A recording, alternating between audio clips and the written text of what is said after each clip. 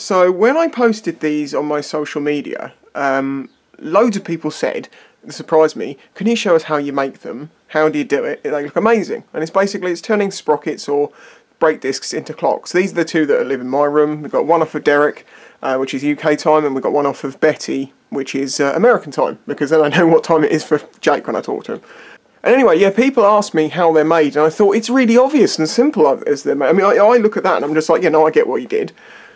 But some people don't, so I'm just going to explain how I do it, and there's a couple of interesting bits, maybe not. It's just a piece of sheet metal cut to fit, with the holes drilled in, and then a £5–6 clock mechanism off of Amazon on the back, and then you just use the original fixing points to do it. The metal sheet that you want to use is, I think that's probably 1 or 2 mil, probably 1 mil, aluminium, because it's so easy to work. I mean, literally, you can bend it with your hands. You can actually cut this with kitchen scissors. But when it's all bolted in around, it's, oh, hang on, you can hear. This bolted in, that didn't prove a lot. It's very strong and it'll easily hold it. That one was nice and easy. I could actually still drill out those holes to make it fit better.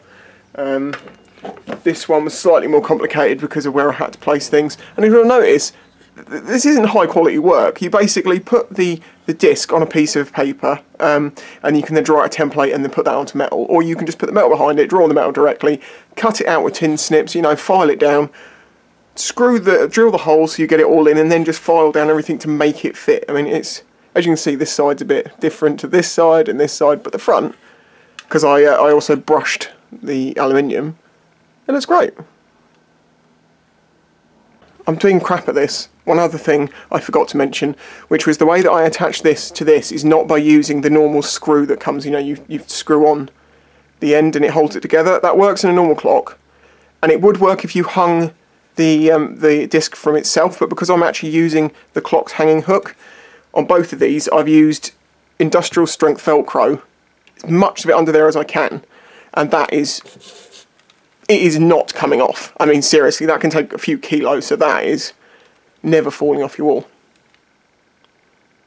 But if in doubt, use the normal screw that it has and just put a screw through there and hang it on that. But I just like the clean look of it on the wall hovering. Obviously this works for anything, sprockets or, you know, discs or anything really. You can even do what some people do, is where you make one on a sprocket, then you put the chain around it, and you have another little clock at the bottom or something different on the front sprocket, so you end up having the front and the rear. I want to do the same thing. I want actually, with what comes off of Derek next, or if I can get hold of something, I don't know. I want to basically get like a sprocket and put a clock in that, and then put the front sprocket, you know, in line, but then weld it so it goes sideways on the wall like it would be on a bike, not hanging down, because I see so many people doing the hanging down ones, which are kind of cool, but I want to do one that's the same way that it looks on a bike across the wall. So you'd have to have a central mounting point balanced, you know, offset, because you've got the chain that much, you know what I'm saying. But yeah, I think they're pretty cool. Oh, there is one thing which might be useful for something else in the future, and that is finding the centre point is very easy if you know a little trick. So to find the centre point, you can do the old, you know, measure from this line and swing it backwards and forwards and find out where it's the furthest away there, and then do it that way, and then you'll find a cross point and that'll be your centre. However, that can be off by quite a way, because your eye and the thickness of your line and stuff might throw it off, and it might still not be perceivable to the human eye that it's off-centered that much, but the human eye is really good at noticing stuff, and if it was off-centered for me, it would make me lose my mind. So the easiest way to do it correctly is using chords. So what you basically do is draw 2 lines across your circle. I don't know if they have to be a set length, but I know it works when I do it that way, so I make them 10. Or, you know, whatever. So that gives you that. Then you have to put another line on like that, but it cannot be directly parallel. It has to be at an angle to that one. So I'll do the same thing. Is that still on camera? Yes. And because I know it's 10, I know the centre point is 5. Should have marked that on that one. Then you need to take a direct 90-degree tangent off of that, like so, and you do the exact same thing here. I'm being quick here, I'll be more careful in reality. And the centre point is there.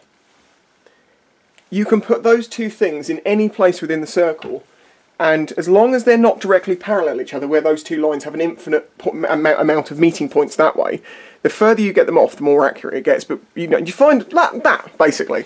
Okay, that's how you find the centre of a circle. Or you use a compass, that's another way, but that, maths.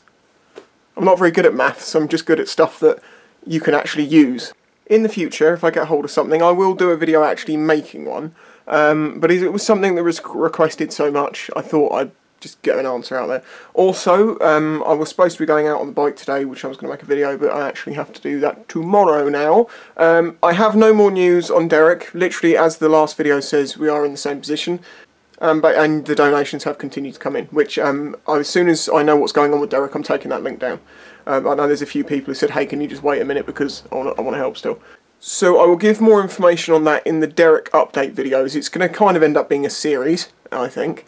But I'd like to be able to do vlogs or other videos like this, or on the bike, or anything completely separate to that, and just not talk about the whole Derek stuff, because I don't want to make the entire channel's trend be talking about that at the moment. I think it would be good to, we can still continue making videos. I have bikes, I'm in a lucky position to have a lone bike, and then we can have two sort of a series running and normal other videos. I'm sure you'll enjoy that. I want to get down when the bike's taken apart and try and show you as much of that as I possibly can.